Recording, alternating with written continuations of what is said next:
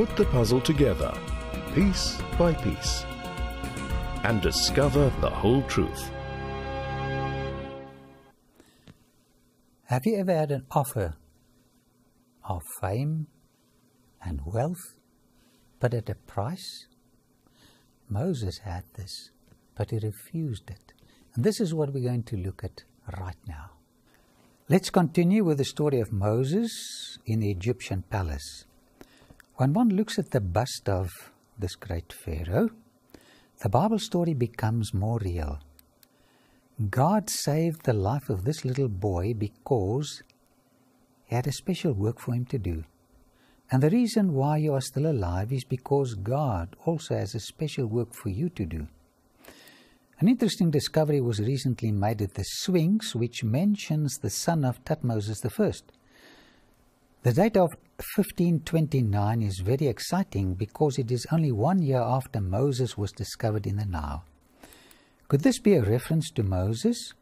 Because Thutmose I had no other sons. We must also bear in mind that when Hatshepsut adopted Moses, he became the official grandson of the Pharaoh. Here, somewhere in the Karnak palace, Thutmose I offered to make Moses the next Pharaoh. How would you react? There was no greater position of power and wealth in the ancient world than that of the Pharaoh. Listen to these immortal words. Hebrews 11:24. By faith Moses, when he had grown up, refused to be known as the son of Pharaoh's daughter. You're looking at some of the treasures found in the tomb of Tutankhamun. Moses could have had a much bigger tomb and more treasures, but he refused it all. The next verse gives us an insight into this man's character.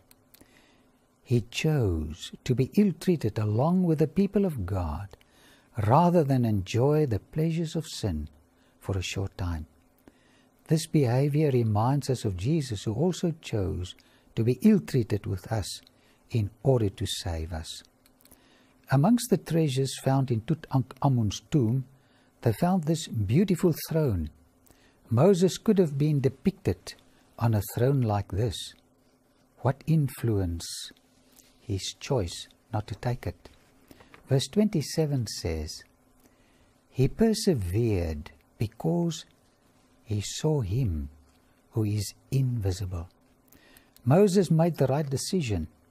Instead of becoming the greatest pharaoh of antiquity and subsequently a dried-up mummy, he received a special resurrection according to Jude, verse 9. And even today he is enjoying the luxury of heaven and the presence of the only true God. To walk where Moses walked is quite an experience. In my mind's eye, I can see him here at Deir al-Bahri talking to his stepmother, Hatshepsut. While he associated with this exceptional lady who explored many parts of the ancient world, he received all the preparation necessary to become the leader who rescued 2 million people from Egypt. Acts 7:22 says, Moses was educated in all the wisdom of the Egyptians and was powerful in speech and action. Had a doctorate in Egyptian literature and knew the 2,400 letter hieroglyphics alphabet by heart. He also had a doctorate in science, art, medicine, warfare, etc. Because Moses refused to become the next Pharaoh, a man by the name of Thutmose II ascended the throne. He was just a commoner and was married to Hatshepsut. Next time we will continue the gripping story of Moses. We are going to follow him from fame to shame. We're going to look at God's long-suffering and forgiveness. We are going to study about his interest in sinners like you and me. He is a God who never gives up on someone who has fallen. In our next lecture, we're going to study God's love, how it treats fallen people. If you have fallen, watch the next presentation. You'll get new hope because God is a great God, a forgiving God, a gracious God, and a loving God. God bless you. Till next time. Put the puzzle together, piece by piece, and discover the whole truth. Today we're going to deal with two beasts that become friends. Now we know from the book of Daniel that a beast is a political power, and so we have to find out what the book of Revelation is trying to tell us. We're going to move in the stream of time to our time. You will remember that in the book of Daniel we discussed the prophecy in Daniel 2, the statue, which goes through the time periods. In Daniel chapter 7 we went through the same time periods with beasts as examples.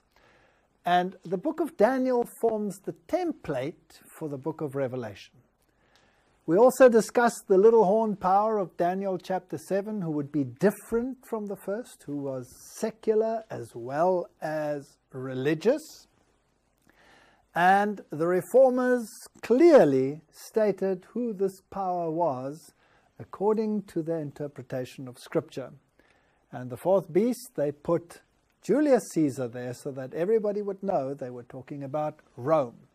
When it came to the little horn power, they were very clear in their denunciation. Martin Luther said the Pope was the Antichrist. We dealt with that very clearly. Calvin said exactly the same thing. And Wesley said he is in emphatic sense the man of sin. He increases all manner of sin above measure. So the Reformation was very, very clear on its doctrine regarding the Antichrist. John Knox, who preached in Scotland, said that the papacy should be recognized as the Antichrist.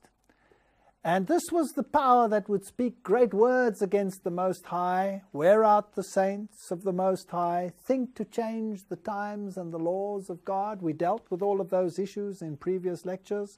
They shall be given into his hand at times, and the dividing of times. This was the definition as we found it in the book of Daniel. Now remember that the book of Daniel is the key to unlocking the prophecies of the book of Revelation. So let's go to Revelation chapter 13 and see if we can pick up the images and determine who and what they stand for. Well, here we have a beast. We know that's a political entity, and it is described for us in some magnificent detail. So let us have a look at the first beast. And I stood upon the sand of the sea. Remember, the seas are the nations, the multitudes. And I saw a beast, the political entity, rise up out of the sea, the nations, the multitudes, having 7 heads and 10 horns. Now the number 10 reminds us of the 10 toes or the 10 horns of the fourth beast in Daniel 7. And 7 heads, those are very important. Going through a stream of time, we'll deal with that in a later lecture, but the number 7 also has something to do with God. So this is a beast that has God attitudes or claims to have God attitudes. And it has 10 horns, and upon the heads the names of blasphemy. Remember the blasphemy? It was on the little horn power in Daniel 7, and the beast which I saw was like unto a leopard. There was a leopard in Daniel 7. His feet were as the feet of a bear. There was a bear in Daniel 7. His mouth as the mouth of the lion. There was a lion in Daniel 7. And we see them in reverse sequence here. So the prophet was looking ahead in the case of Daniel and looking down the stream of time backwards in the case of John, as he describes this creature. Now it has obviously the attributes of the bear, the leopard, and the lion. So it has Babylonian attributes, it has Medo-Persian attributes, it has Greek attributes, and it speaks with the mouth of a lion. It has the language of Babylon. And the dragon gave him his power and his seat and great authority. Now the dragon in Revelation chapter 12, which we haven't dealt with yet, is a reference to Rome. And it's also a reference to Satan. So through the Roman Empire, he receives his power directly from God's adversary. This is what the book of Revelation tells us. And he gave him his seat and great authority. So this power that arose amongst the nations has the attributes of the little horn, and if it has the same attributes, it must be the same power. And I saw one of his heads, as it were, wounded to death, and his deadly wound was healed, and all the world, universal power, wondered after the beast. So this power will have universal dominion, but not before it receives a mortal wound as a beast, as a political entity, which must then be healed, and then it gets universal dominion. And they worshipped the dragon, which gave power unto the beast. And they worshipped the beast, saying, Who is like unto the beast, who is able to make war with him? Revelation 13:4. So this power must have control over the secular powers. And if you cross it, well, then you will have to face the consequences, according to this text. And there was given unto him a mouth speaking great things and blasphemies. Remember, the little horn power had the same attribute? And power was given unto him to continue 42 months. Here's a time prophecy. The little horn power had a time prophecy, 3.5 years, prophetically speaking. 42 months is exactly the same time period. 42 months, the prophetic month has 30 days. 42 times 30, 1,260. So the same time period applies to this power as to the little horn power. And he opened his mouth in blasphemy against God, to blaspheme his name, that's the character of God, his tabernacle, that's his sanctuary service, his mediation, and them that dwell in heaven. Very, very informative. Revelation 13:5 and 6. We discussed blasphemy before. Let's briefly look at it again. Blasphemy in the Bible. Remember that when the Jews answered Jesus, they said to him, For a good work we stone thee not, but for blasphemy, because thou, being a man, makest thyself God. So this power, blasphemous power, must have the same attribute, because he opposes and exalts himself above all that is called God, and shows himself to be God, as we see in 2 Thessalonians 2, verse 4. Now, the Bible defines blasphemy as assuming any rights or power that belong to God alone. And this is what they said. Now, we're just recapping in Revelation 13 what we already know from Daniel chapter 7 regarding the little horn. The Pope is of so great dignity and so exalted that he is not a mere man, but as it were God, and the vicar of God. Ferrara's Ecclesiastical Dictionary. So here is a claim that he is God. Cardinal Bellarmine says, all the names which in Scripture are applied to Christ, by virtue of which it is established that he is over the church, all the same names are applied to the Pope. So he takes upon himself the titles of Jesus Christ. The attributes of Jesus Christ, well, he has them too. Infallibility. This is from the book More Answers to Your Questions, from Father Bonaventure Henwood, spokesman for the Roman Catholic Church. He says, there are occasions on which the Pope, in carrying out his responsibility as the shepherd and teacher of all Christians, makes use of his supreme apostolic authority to state clearly that a particular teaching about faith or morals must be held by the whole Church. On these occasions, the divine help promised through St. Peter to his successor comes into operation. This assistance ensures in the Pope that freedom from error which Christ willed for his church when it comes to passing on truth about faith or morals which he revealed. These decisions of the Pope are final and are not subject to the church's further approval. So he speaks ex cathedra, infallibly. Thus, whenever the Pope makes full use of his power as visible head of the church, he acts as head of the Apostolic College. This is the reason why Vatican I insisted that when the Pope exercises his supreme teaching authority, he is protected from error by that same infallibility which Christ willed for his church. So this Pope receives the charisma of infallibility when he is crowned. So he has the attributes of Jesus. He is infallible.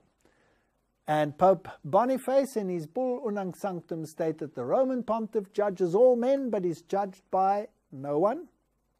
We declare, assert, define, and pronounce that be subject to the Roman pontiff is to every creature altogether necessary for salvation. That which was spoken of Christ, thou subdued all things under his feet, may well be verified of me. I have the authority of the King of Kings, there's the title. I am all and above all, so that God himself and I, the vicar of God, have but one consistency and able to do all that God can do. What therefore can you make of me but God? So this power has these attributes that the Bible speaks about. In fact, when there was the assassination attempt on John Paul II, Time magazine wrote, it's like shooting God. So this concept has infiltrated the minds of men. We define that the Holy Apostolic See and the Roman Pontiff holds the primacy over the whole world. So here we have this issue of universality. So the power that we see in Revelation chapter 13 described there as this conglomerate beast power with bare attributes. They have the attributes of Mithraism with the triple crown aspects and all of the issues associated with Medo-Persian rule ensconced in Roman Catholic theology. There are aspects of the Greek philosophy, and there are, of course, aspects of Roman philosophy within this beast power, this political entity.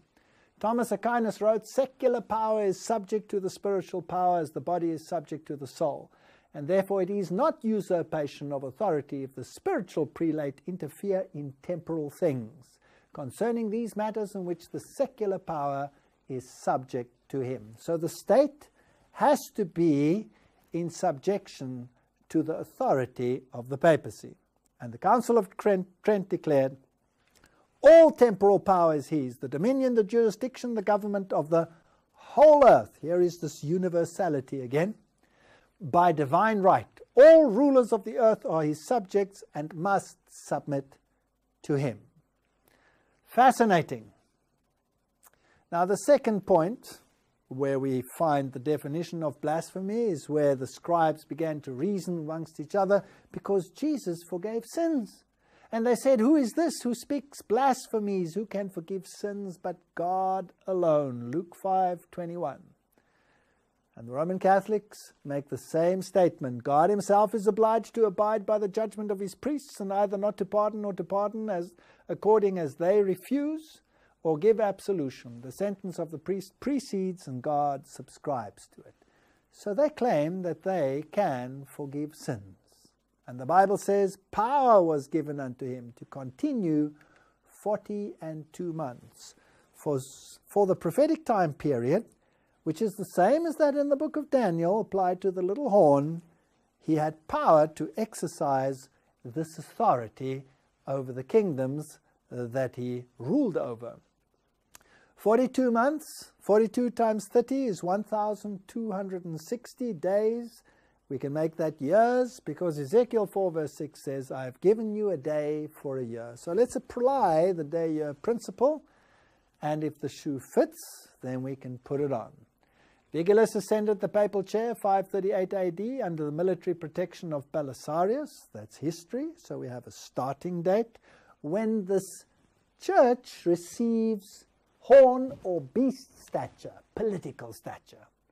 The legally recognized supremacy of the Pope began in 538 AD when there went into effect a decree of the Emperor Justinian, making the Bishop of Rome head over all the churches, the definer of doctrine and the corrector of heretics. So we have a starting date.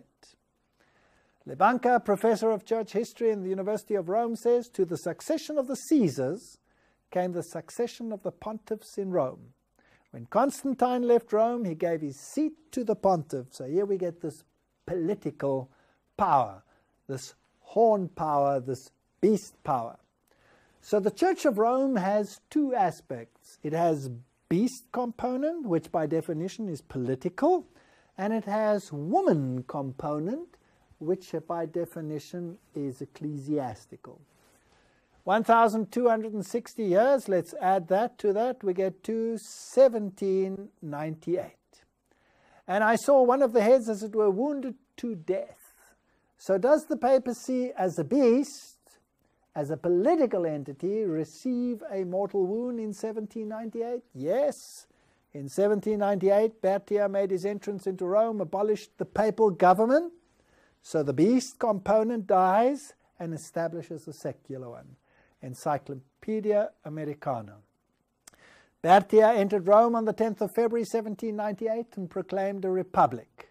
Half of Europe thought Napoleon's veto would be obeyed, and with the Pope, the papacy was dead. It's interesting how the historians echo the language of the Bible here in the modern papacy by Reverend Joseph Rickaby.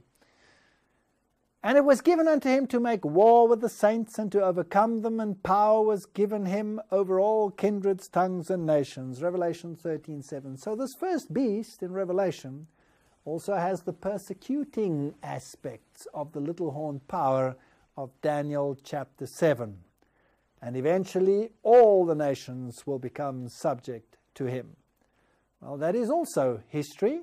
The Inquisition proved that they persecuted God's people over the ages. Here's the Tower of London, The Hague in the Netherlands. And for what? For heresy. Deciding for oneself what one wants to believe.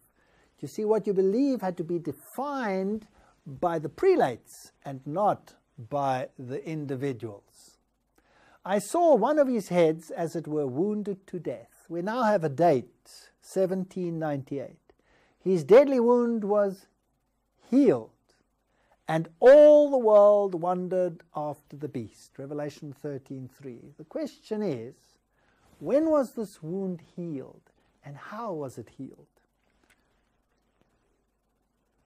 Historically, Rome received its political power back in 1929 when Mussolini and Gaspari made a historic pact. Here the San Francisco Chronicle reports the event, and note the biblical terminology. The Roman question tonight was a thing of the past, and the Vatican was at peace with Italy. In affixing the autographs to the memorable document, healing the wound, extreme cordiality was displayed on both sides. So when the Vatican state was reinstated with a smaller territory, it again received beast status. So the beast, the political side of the Roman Catholic Church, had a time period of supremacy, 1,260 years. Then it received a mortal wound. The political power ceased, at least on the surface, and by legislation. And then in 1929, it was reinstated by this historic pact between Mussolini and the papacy. And power was given him over all kindreds and tongues and nations. So this small new beginning would culminate in a tremendous expansion of power until all nations were subject to him. You might ask, is this possible? It is not only possible, it is a fact. And when we look into the way in which it was done, it is amazing. It is absolutely stunning. But we will deal with that later. So we're dealing with a universal, secular, religious power with political status and with religious status. And Rome is the only one on the planet that qualifies. Now, did this small beginning in 1929 grow to something big, as the Bible predicts, that the whole world would eventually look to Rome for leadership? Well, this is the funeral of Pope John Paul II. This is the most televised event in the history of mankind. What a spectacle it presented to the world. Here we see the people gathering at Rome for this event. The BBC reported the following. The Pope was the only one to be a world evangelist. He could visit all faiths, Islam and Judaism. He prepared the way for a religious new world order, where all the religions would work together to find a solution. And this Pope played a major role. On Larry King Live, after Pope John Paul's death on the 2nd of April 2005, the leader of the Protestant world, Billy Graham, said that the Pope was the moral leader of the world. This is a great distancing from the position that was taken by the reformers. So something has happened. Protestantism has come back in line, and there is again a communication between these two groups. Politically, all the political leaders of note in the world were there, whether they publicly voiced opposition in former times or not is immaterial. They were presented. The leaders of Britain, we even have Fidel Castro presented. The princes of the world had to postpone their weddings. The political leaders of the entire world were there in great show of force. And Newsweek had this interesting thing to say. Under John Paul II, who helped bring down the Iron Curtain, the Holy See gained more political clout than it had enjoyed since the Renaissance. Can you see the mortal wound healing? And the political clout that it had in the 1,260 days, how it is returning to the fold of Rome. So the prophet sees in the stream of time a power receiving a mortal wound, rising from the ashes in a mini death and resurrection as Antichrist. It emulates Christ. It has a death and it has a resurrection, and it has dominion over the whole world before the coming of Christ. And if any man have an ear, let him hear. He that leadeth into captivity shall go into captivity. He that killeth with the sword must be killed with the sword. Here is the patience and the faith of the saints. So the first beast, which is the same because it has the same attributes as the little horn of Daniel chapter 7, is shown here in Revelation chapter 13. This beast receives a mortal wound. By the sword it is killed. We have a date, 1798. And he is led into captivity. The Pope is taken captive in exile to Valence, and there he dies. And then later in 1929, the mortal wound is healed. So Revelation 13, 9 and 10 tell us the point where the papacy receives the mortal wound, 1798. And this date is very fascinating in terms of other historic parameters as well. Now note what happens. The prophet looks around and he sees another beast. The second beast of Revelation chapter 13. And I saw another beast come up out of the earth, and it had two horns like a lamb, and he spoke like a dragon. Revelation 13:11. Fascinating. So the first beast receives a mortal wound. We have a date, 1798. The prophet sees the first beast dying and receiving the mortal wound, and he looks around and he sees a second beast rising. Not out of the sea, not out of the multitudes, but out of the earth, a place devoid of nations with political status. So he speaks like a dragon, although he has this lamb-like consistency. John Wesley wrote in his notes on Revelation 13, which were written in 1754, he says of this beast, he is not yet come, though he cannot be far off, for he is to appear at the end of the 42 months of the first beast. Remember, the reformers placed the symbols of Daniel chapter 7 in stone. They understood the prophecies. They applied the prophecies to the papacy.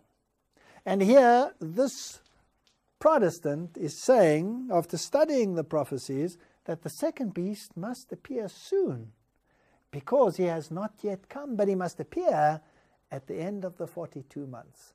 So after 1798, the second beast must arise. In the next session, we will discuss the second beast. Put the puzzle together, piece by piece, and discover the whole truth. Put the puzzle together, piece by piece, and discover the whole truth.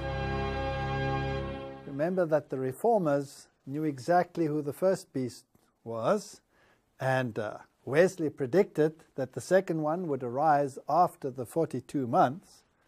So let us see what the Bible has to say about this second beast.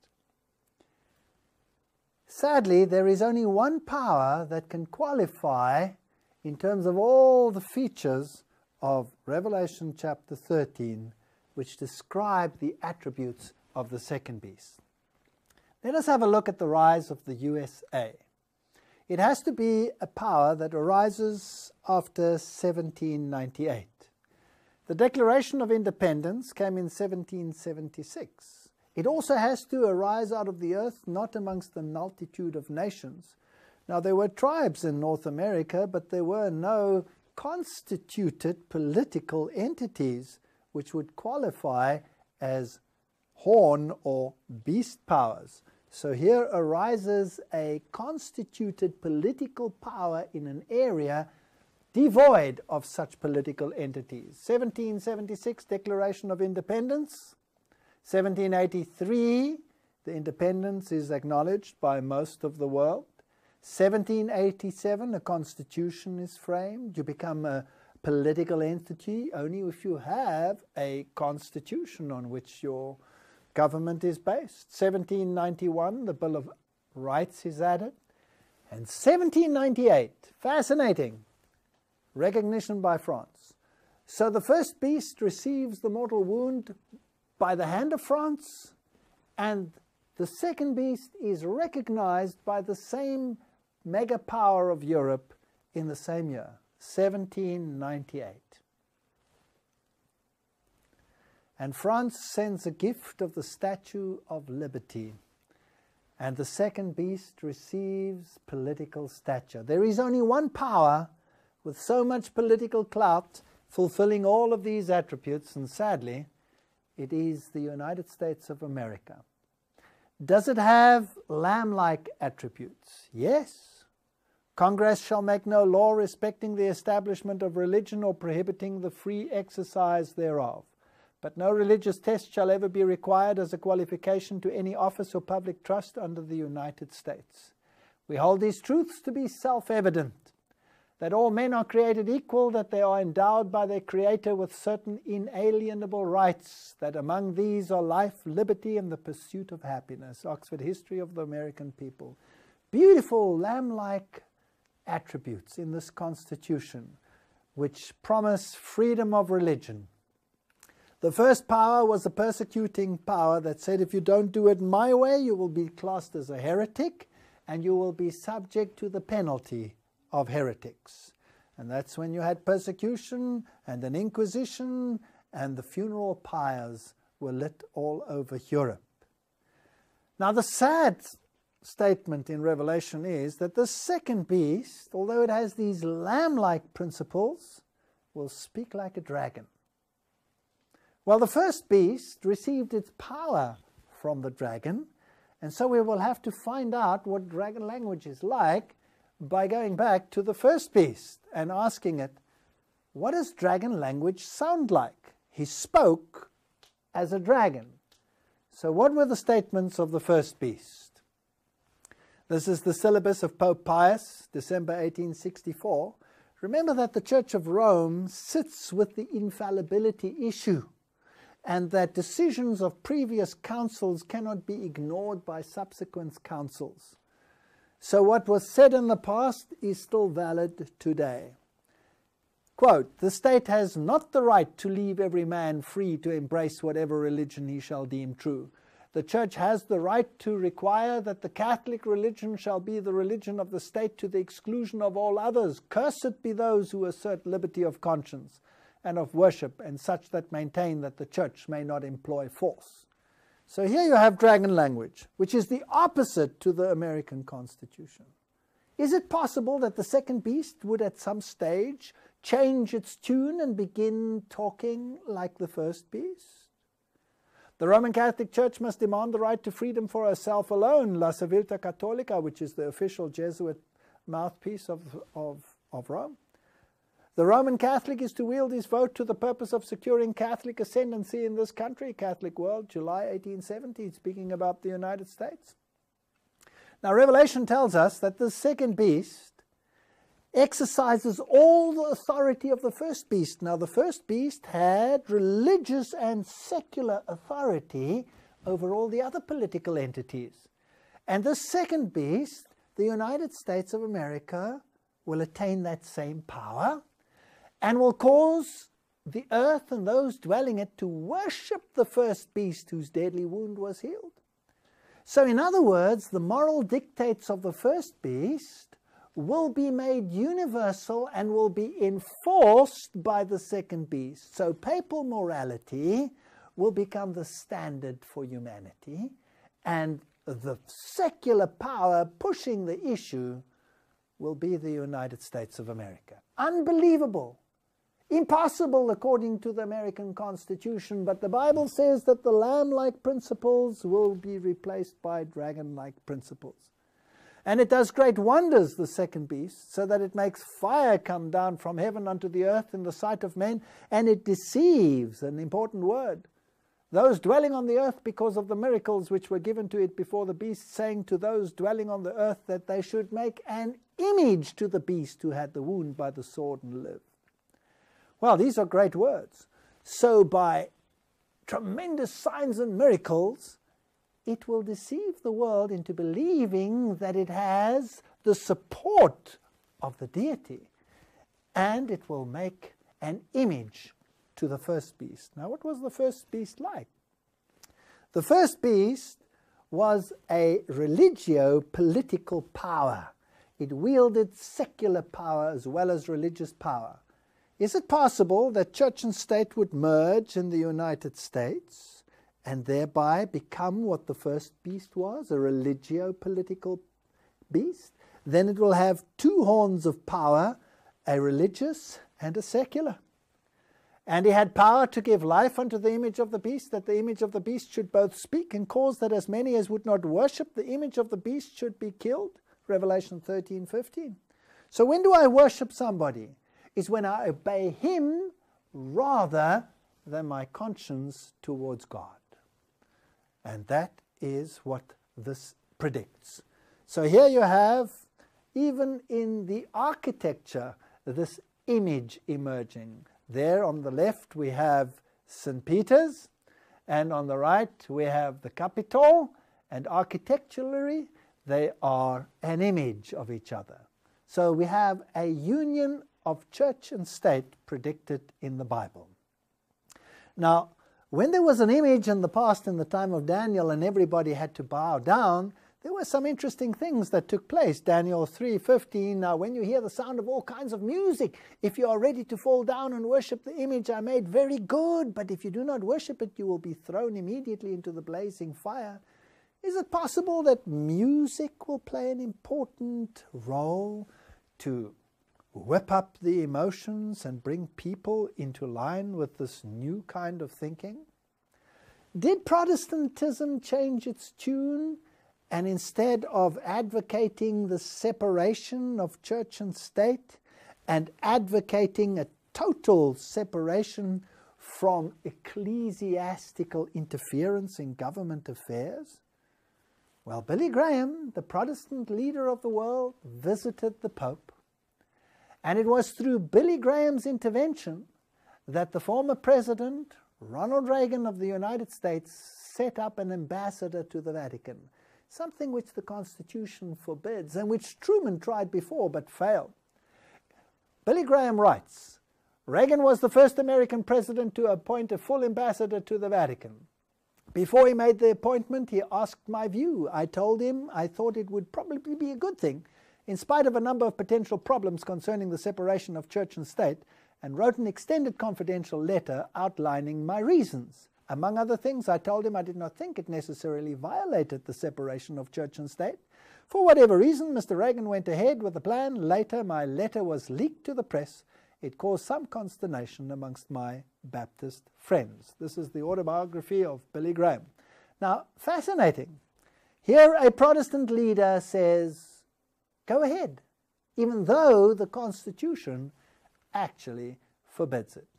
And since that time, church and state are seen visibly working together on a far more basic level. And the newspapers, this is the Sunday Times, says church and state merge under Bush, something which the Bible predicted, and we are now finding its fulfillment in the history of the United States. In fact, every single principle up until the time of Kennedy has been turned upside down by these thunderous modern events.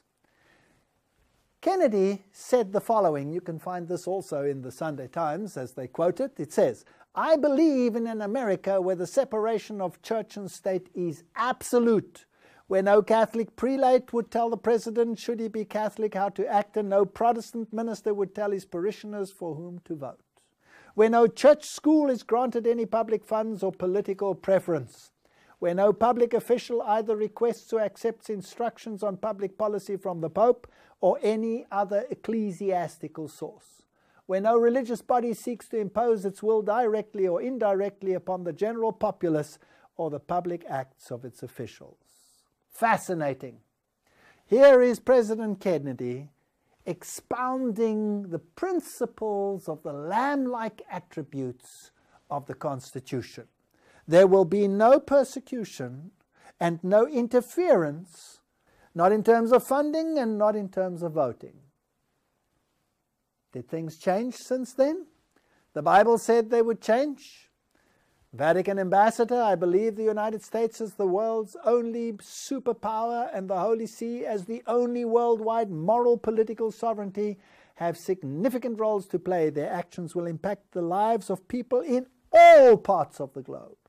Here is the United States ambassador to the Vatican saying this will be a universal issue, just as the Bible predicts.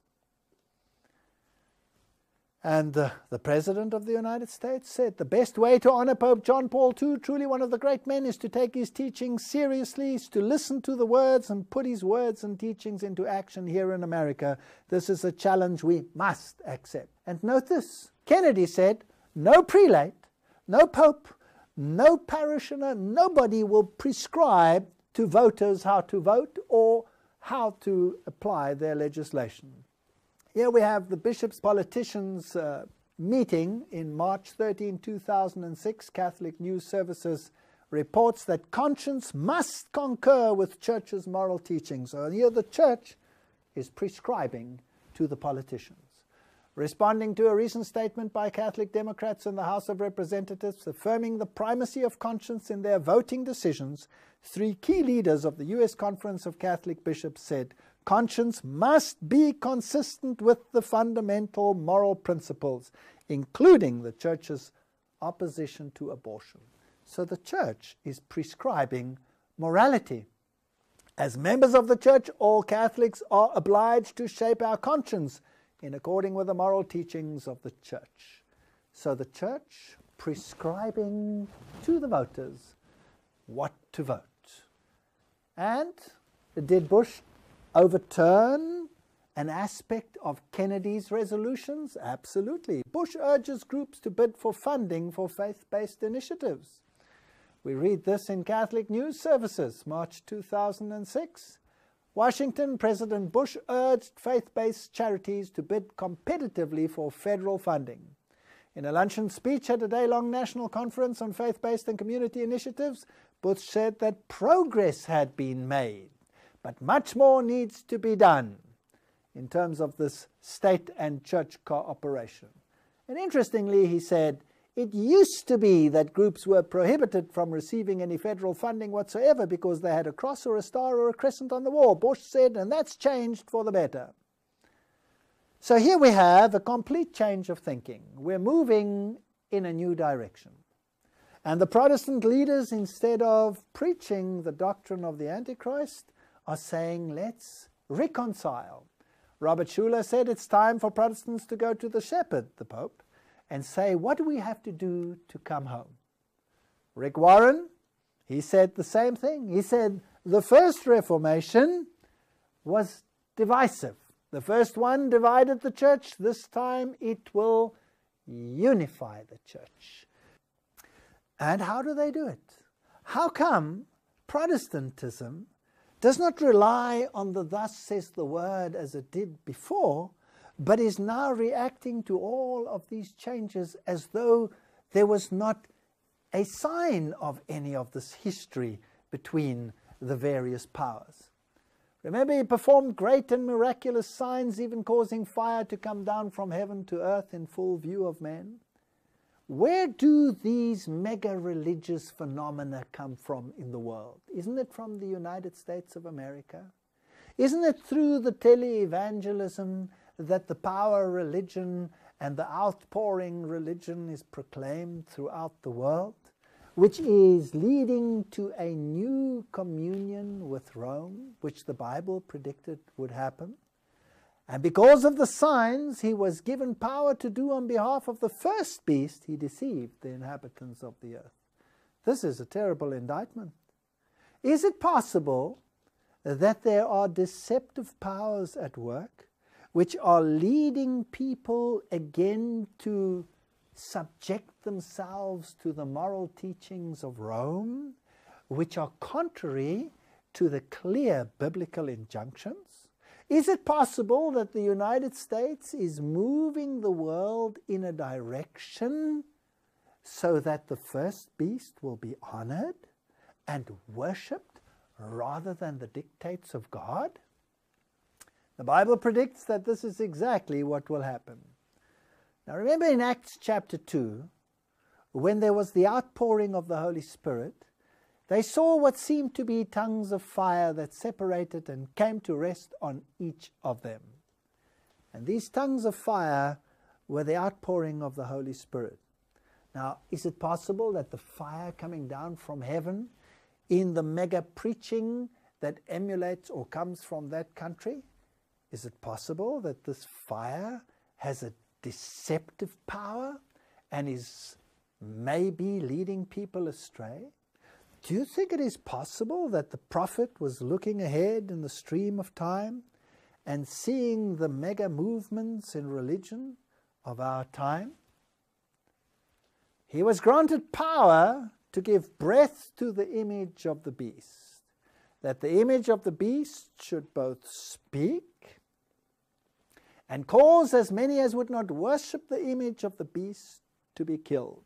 Revelation 13:5. Now an image, remember, is something that looks like the original. If I stand in front of a mirror and I look at myself, I see an image. Now the first beast was a religio-political power, and an image would have to be a religio-political power. The first beast could dictate and cause as many as would not obey and worship it, rather than their conscience and the dictates of the Bible, to be killed. Is it possible that the image could do exactly the same thing? The new religio-political power that emerges here in the second beast can dictate to the world to accept the morality of the first beast, and if they refuse, that the consequences would be the same as they were in the Dark Ages? This is what the Bible seems to predict. And sadly, we can see it happening. The worthies refuse to bow down to the image. And the whole rest of the world in the Babylonian times bowed down at the command.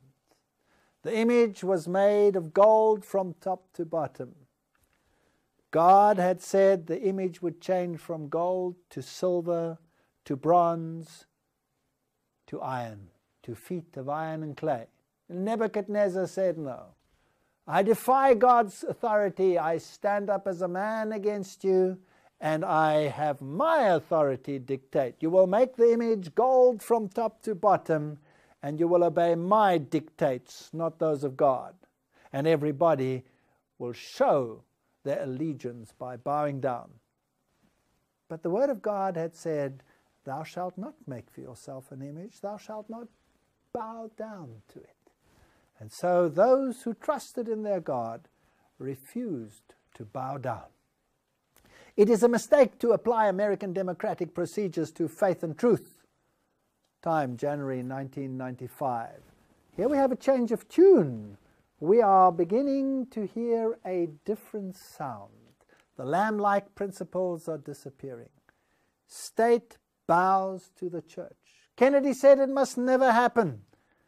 USA Today reports President Bush, his wife Laura, his father, former President George Bush, former President Bill Clinton, Secretary of State Condoleezza Rice knelt in a pew in front of the body, bowing their heads. And what did the Vatican City say after that event? The following: in death, Pope John Paul II had achieved what he failed to do in life, bringing the commander-in-chief of the world's superpower to his knees. George W. Bush made history yesterday as the first American president to attend a papal funeral, kneeling in silent prayer before the Catholic leader who opposed U.S. intervention in Iraq. Secretary of State Condoleezza Rice and First Lady Laura Bush also knelt in homage, black veils covering their bowed heads along former President Bill Clinton, George Bush Sr., White House Chief of Staff Andy Card. In all the history of the United States, no president has ever attended a papal funeral. And after the death of Kennedy, things rapidly changed, and that which he denounced has become public policy. And we have come to the point where the Vatican says, we have made the commander-in-chief of the world's superpower bow the knee. Chief Justice William Rehnquist, who was Chief Justice of the Supreme Court, said, the wall of separation between church and state is a metaphor based on bad history. Now that is rather a sad statement, because it was ensconced and put in place for no other reason than to ensure religious freedom. The Moral Majority Coalition, organized following the 2004 election, has the following to say: as national chairman of the Moral Majority, I am committed to lending my influence to help send out at least 40 million evangelical voters in 2008. So you had Catholic prelates dictate how to vote, and now you have Protestant prelates dictating how to vote. In other words, the image of the beast is rising. We will be organized in all 50 states and enlisting and training millions of Americans to become partners in this exciting task of bringing this nation back to the moral values of faith and family on which it was founded. That is Jerry Falwell speaking from the Moral Majority website. Isn't this fascinating? So the Bible predicts that the second beast will follow in the steps of the first beast, and that the moral values of the first beast will become universally enforced by the second beast. And here we hear and see the voices. And he causes all, both small and great, rich and poor, free and bond, to receive a mark in their right hand and in their forehead, and that no man might buy or sell, save he that had the mark or the name of the beast or the number of his name. Now that is quite a mouthful. What is the mark of the beast? How will it be implemented? What is the number of the beast? What is the number of his name? These are issues which we will have to discuss in some detail in the next lectures. Here is wisdom. Let him that has understanding count the number of the beast, for it is the number of a man. Please note that it is not the number of a computer, nor is it the number of a mega computer anywhere in the world. It is the number of a man. And his number is 603,666. The Bible predicts that there will be a power in history that will be the same power as we had in Daniel chapter 7. This power is an ecclesiastical, political entity that dictates to the entire world what the moral standard of the world should be. A second beast, a second political entity would rise and although it has lamb-like constitutional attributes, would change and start to speak like a dragon. And we saw that the dragon does not tolerate freedom of religious choice, but dictates the moral values of Rome.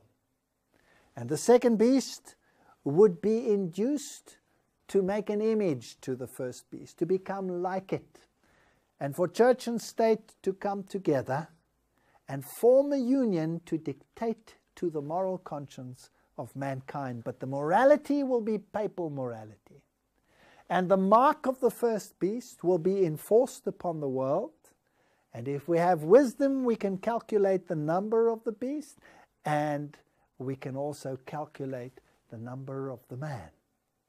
And this will be our task in the next lecture, when we will discuss these issues and see what are the moral issues that will be dictated to the whole world. May God bless us as we study these things.